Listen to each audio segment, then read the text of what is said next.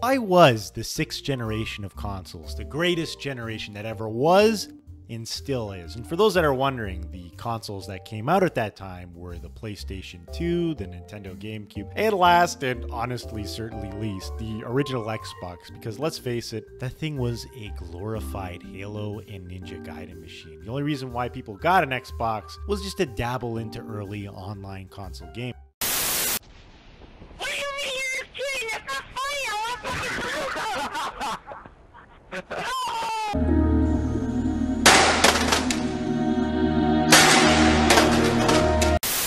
Gaming. But I digress. You also might be saying, how could you make an assertive statement about something that is completely subjective and up to your own personal opinion? How could you possibly know for certain that the sixth generation was the best? And if you argue that there was a better generation before, slightly after, or you could say that every generation has its moments, I would say to that your opinion is completely wrong. And not for any good reason, but for the simple fact that I would not be making this video. I would not be editing this disaster if I wasn't absolutely certain that the sixth generation of consoles was the golden age of 3D gaming.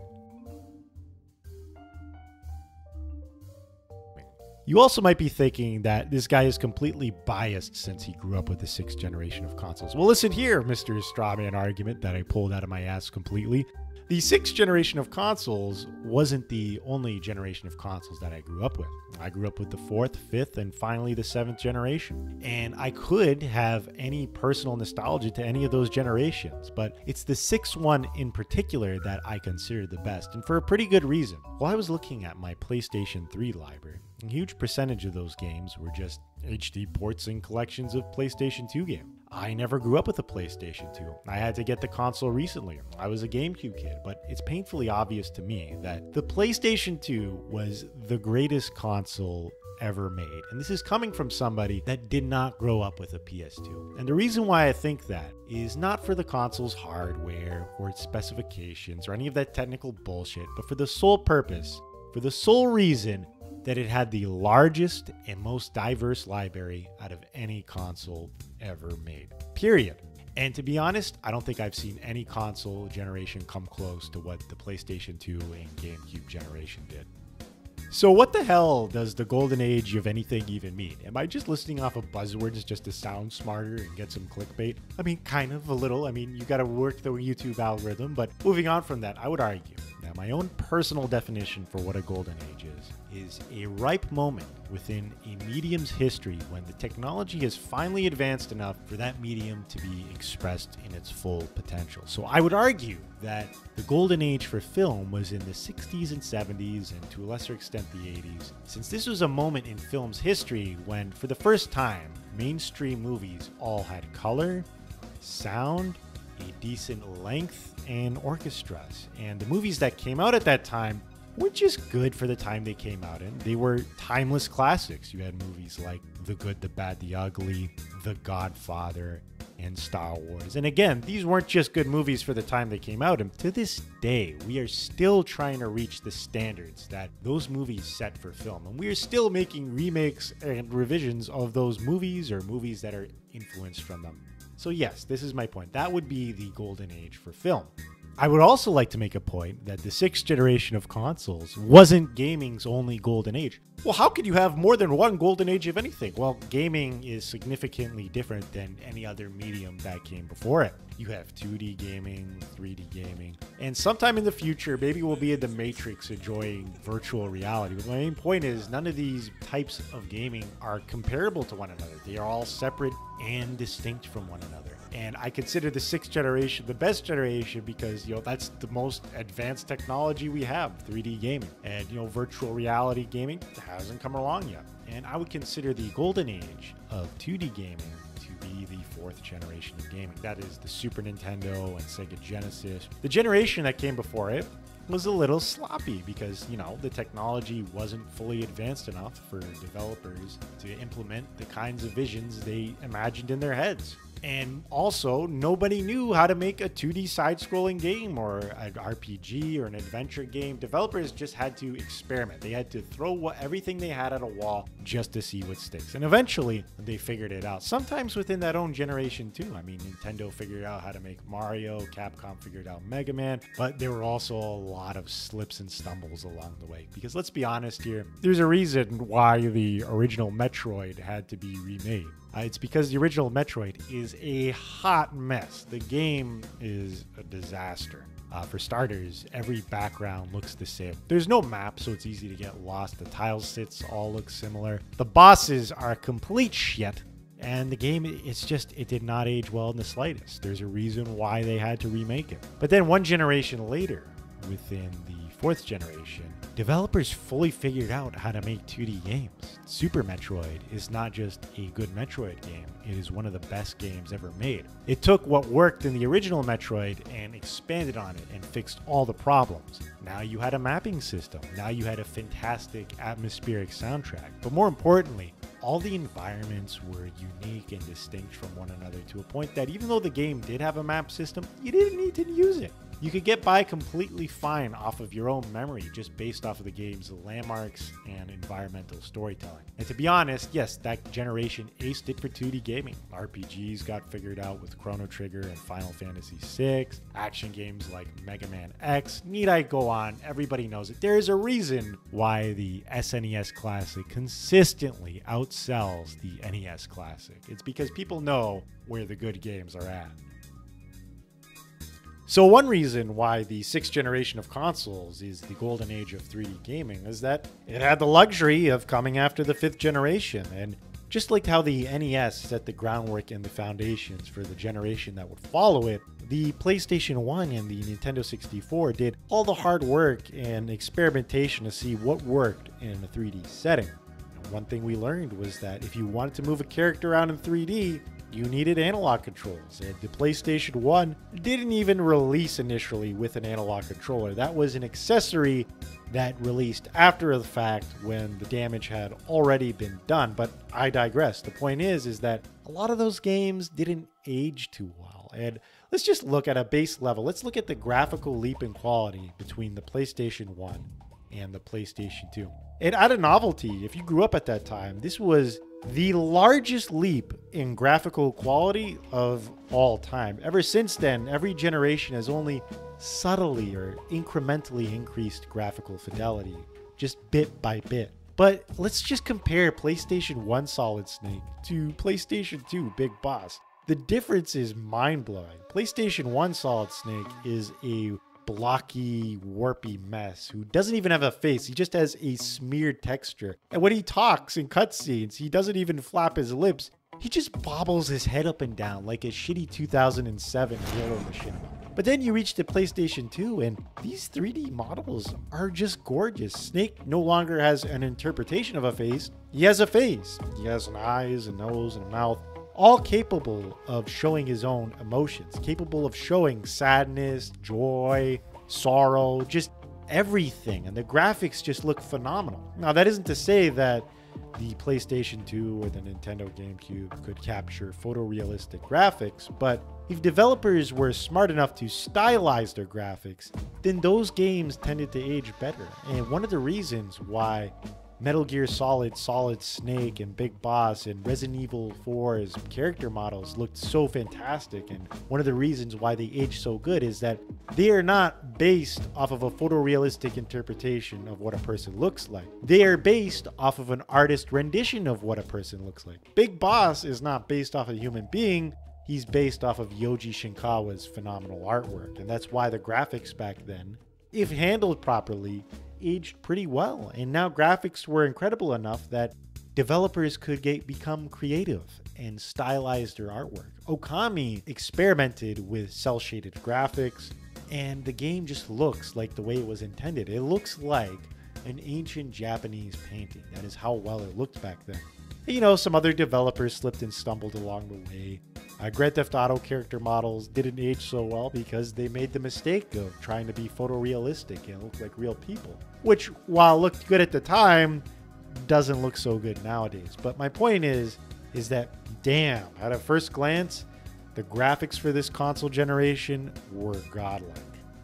All right, come over here, come closer. I'm gonna let you guys in on a secret, you know, having good graphics and, you know, a nice art style is nice and all. But that doesn't mean shit if your game plays like complete trash.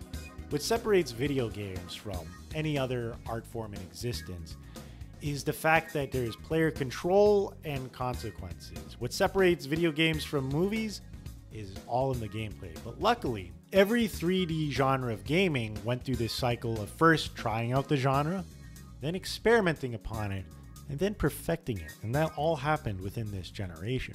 And you could see that pretty blatantly with Rockstar's Grand Theft Auto series. You know, first they tried out 3D open world game design with Grand Theft Auto 3. Then they experimented upon it with Vice City and then perfected it with San Andreas. And San Andreas wasn't just a good 3D open world game for the time it came out, and to this day, we are still trying to reach the standard that that game set. Even games coming out nowadays aren't as detailed as what happened in San Andreas. Cyberpunk 77 is an unfinished mess, and you can't do half as many things in that game as you could in San Andreas.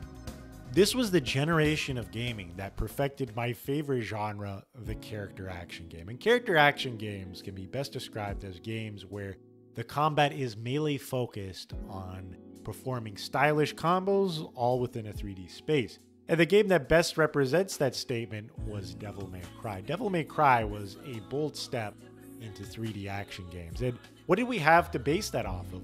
Rising Zan, Samurai Gunman, a PS1 game that's a cult classic that, let's be honest here, nobody really played. But other than that, Devil May Cry was almost like the 3D version of a fighting game. There were directional inputs, you could perform combos, and you could launch enemies in the air, you could juggle them even with your guns, which was absolutely mental. You had pause combos, which prevented players from spamming attacks all the time, and it was awesome. And the series was experimented upon with a game we don't want to talk about, Devil May Cry 2, and then perfected with Devil May Cry 3. Devil May Cry 3, basically, Hideaki Itsuno threw every single gameplay mechanic he could possibly think of at the wall, and they all stuck. This was a game where you could switch between multiple styles. If you use Swordmaster or Gunslinger, you could increase the combo potential of either your guns or your melee weapons. If you switch to Trickster, you can move around like an anime character. You could teleport right in front of enemies or boss's face and just fight them like that, and it was awesome. And then you had one of my favorite gameplay mechanics, the Royal Guard. And what the Royal Guard was, basically, it gave Dante the ability to block an enemy strike. And if you blocked an enemy strike right as it hit you, you could attack and deal massive damage. You could melt bosses' health bars like they were nothing, and it was just amazing.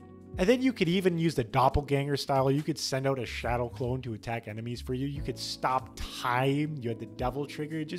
You could do everything. This game is like pure anime. It's nuts, and I love it. And I'll let you guys in on a little secret, but I'm a huge Metal Gear Solid fan. I know, who would have thought, right? But one of the reasons why the Metal Gear games were so good this generation was because Kojima wasn't afraid to experiment. Metal Gear Solid 2 told a strange meta-narrative that we haven't seen anything like it to this day, but if you want to talk objectively speaking here, Metal Gear Solid 3 is one of the best stealth games ever made.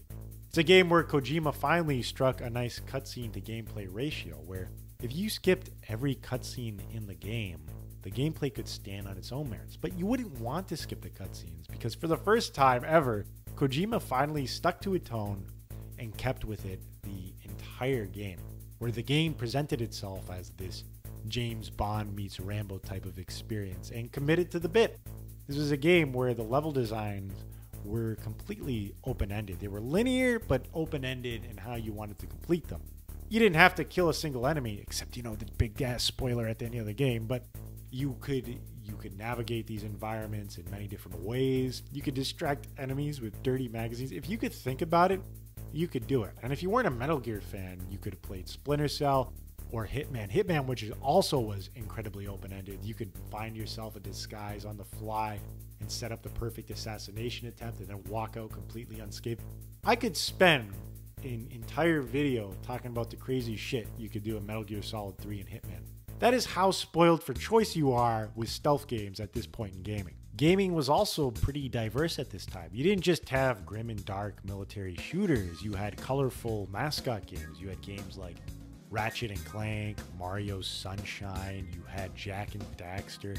Every console had something for everybody at this time, and there's really not much I could talk about for 3D platformers, but they were alive and thriving at this time of gaming, and there was something for everybody. Metroid finally took that bold first step into 3D, and it stuck the landing, which is surprising because back then, everybody thought that Metroid Prime was looking to be a generic first-person shooter, but what we got was one of the greatest 3D interpretations of the Super Metroid formula. This was a game which also took environmental storytelling to new heights. This was a game where if you scanned enemies and environments, that could almost tell a story better than any cutscene ever could. And the formula was further expanded upon in Metroid Prime 2 Echoes. But my main point is, they got it right the first time, which is pretty freaking amazing. Man, the survival horror genre is on complete life support nowadays. I don't know if you guys know this, but Resident Evil 8 was deliberately designed to be less frightening than Resident Evil 7 because a lot of people were too scared to play RE7. This is true. Capcom lost a huge chunk of sales to Resident Evil 7 for this specific reason, but back during the 6th generation, developers weren't afraid to push the envelope in terms of horror.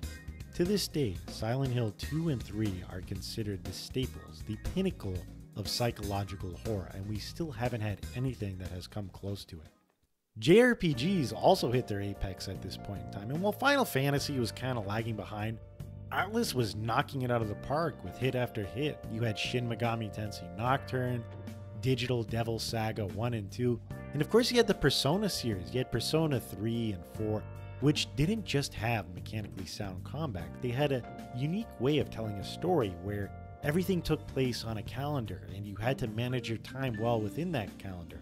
You had to choose between dungeon crawling or advancing your social links. This was a game that took role-playing very seriously, where you had to foster good bonds between your party members to succeed in this game, and they were some of the greatest games ever made. Look, I know what you're thinking. You could argue that there have been plenty of modern sequels to the video game series that I have just listed that play more mechanically sound than how they did in the 6th generation. Now, you could say that Grand Theft Auto 5, Devil May Cry 5, Persona 5, man, for whatever reason, we just have a lot of amazing 5s that have come out in the past decade, but that's besides the point. The main reason why a game like Devil May Cry 5 plays more mechanically sound than how it did in number 3 is because all Hideaki Itsuno had to do for DMC5 was just tighten the gameplay mechanics that were already there, already tried and tested in the 3rd generation. As a matter of fact, we don't get a lot of new and creative ideas coming from the AAA market anymore. And that's because AAA budgets are inflated to shit nowadays. It is expensive as hell to make a AAA game because they don't just make hand-sculpted 3D models anymore. Nowadays, they will scan a real human being, a model, or an object into the game. Developers like Capcom will pay out of their ass to have a fashion designer design clothing for their fictional characters to wear. And because of these bloated budgets, developers can't take any risks anymore. And what are the new and creative genres that have come out in the past decade, in the 2010s? Well, the Souls genre. Now, why is the Souls genre a new and creative genre? Because it is an example of what happens when you have a healthy AA market. There are 3 major markets in gaming. The first market is the single A market, and these are your indie games, and indie games are usually created by only a handful of people. Sometimes, if you're a complete madman, they're only created by a single person like Pixel, like Daisuke Amiya. But other than that, these games, again, are made on a shoestring or negligible budget. No matter in fact, half the time, indie developers have to crowdfund in order to get their projects completed. But the upside of that is they can be completely creative and experimental in their game design. The only downside to this approach is that they don't have the budget to go nuts with whatever they want to create. The AAA market is the exact opposite of the single A market. These are your big budget game studios created by monolithically sized developers that house thousands of overworked and underappreciated employees. But the good thing about having budgets this big is that They have enough money to hire celebrity voice actors, to create photorealistic graphics, and to hire licensed music. But the downside to this is that big budget comes at a big cost in creativity. Nobody wants to take a risk, because taking a risk means all that money, all those employees that you have working for you, all of it will go down the drain if the game you come out with is crappy. So they tend to play it conservatively and not create anything new and original. But then there's this sweet spot right between single A and triple A.